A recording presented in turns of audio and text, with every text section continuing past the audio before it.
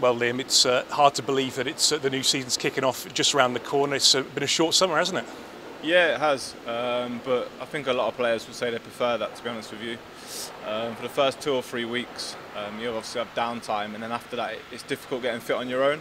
So to have the 2 or 3 weeks and then come straight back into training, it's probably worked out for the better. It's been such an unusual time, hasn't it, really, the last sort of, with that really extended break due to the lockdown, and then, the kind of flash of games which didn't quite go as we wanted, and then this, you've probably never known anything like it.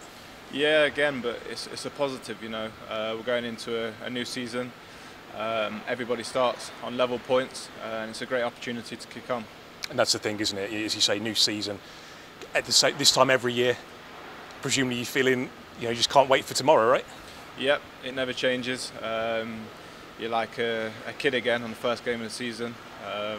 So much excitement, there's so many possibilities. So, like I say, it's a great fresh start, and we go again, and we look to get high up in the table. Yeah, I think it was quite important in a way to kind of get off to a good start. When in the cup last week, probably doesn't have quite the same weight of importance as any given 3 points really, but it was good to kind of get that first win under the belt and sort of play as we did.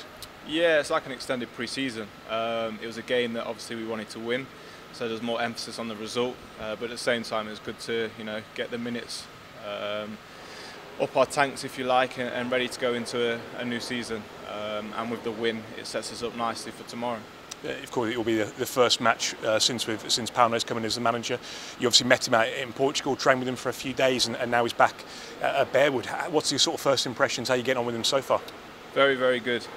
He's came in and he's got his points across very well. There'll be no mistake on how he wants us to play.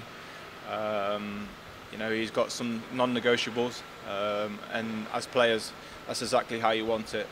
We know what's expected of us. We've trained well.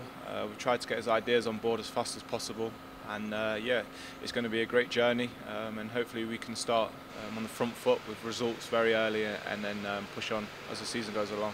As you say there, when it comes to managers and people in sort of authority, having those non-negotiables, that intensity, that kind of clear way of speaking, that's what you need as a player, isn't it? Yeah, and it's clarity. Listen, there'll be no mistakes after games on who and who hasn't done their jobs, and as players, that's exactly how you want it. He wants X, Y and Z from different players around the pitch, and you do your job. It's as simple as that. And training's been to that standard as well. It's been very high, very competitive, and I believe we've got a manager that's going to pick teams on performances, and not just in games, in training as well, and it gives everybody a really fair crack. I guess that when you say fair crack as well, you probably mean yourself, the senior players, and the young boys too. We saw them really involved in training too, which is fantastic. So, yeah, with fingers crossed, whoever gets picked will get their fair crack of the whip and judged on their performances, irrespective of age and the rest of it. Absolutely. It's another pre-season that's been a fantastic opportunity for the academy. They've been around the first team on a daily basis, and they should be looking at it and thinking, listen, if I give everything I've got, there will be opportunities there for me. And that's the same as the senior players as well. It's a new season. You can't look back in football. Whatever's happened in the past, it's gone.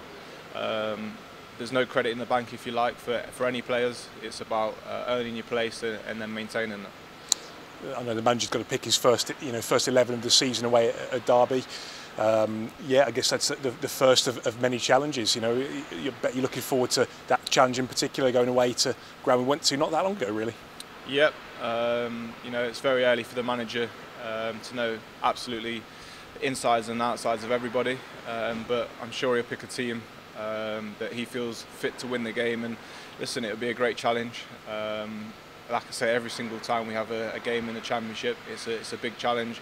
It's an away game, but we're going to be going there with a clear game plan, and hopefully that sees us through to get the 3 points. We obviously did go there. What was it? I think it was our second game after the restart. A bit unlucky that day in some senses. And they've not changed their team too much. You probably know a little bit about what to expect there. Yep.